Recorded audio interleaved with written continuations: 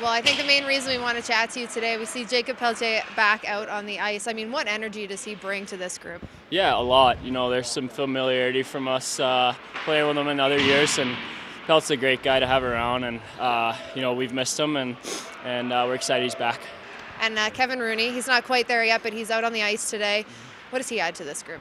Yeah, obviously Roon's had a really good go with us last year, and it's awesome to see him around. Nice to talk to him this morning, and yeah, he's just another guy that brings good vibes to the rink and that leadership that we're looking for you know, the stretch that we'll have him, or you know, down the stretch. So it's nice to have him, and those two guys definitely bring a lot.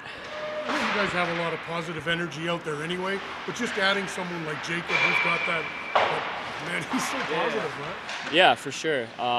We all know that Peltz is an energetic guy, to say the least, and yeah, he just brings the vibes, like I said, and you know, he's a great guy to have in the locker room, and you know, he brings that joy every day. And sometimes at the rink it can be harder, and you know, it doesn't seem like he really has a bad day. So that's definitely that spreads around the room. Adding to that, you know, it's not just Pelletier, it's not just Junior. You got Oliver Shillington out there with you as well, and it looks like he's flying out there. What's it been like to just skate with him?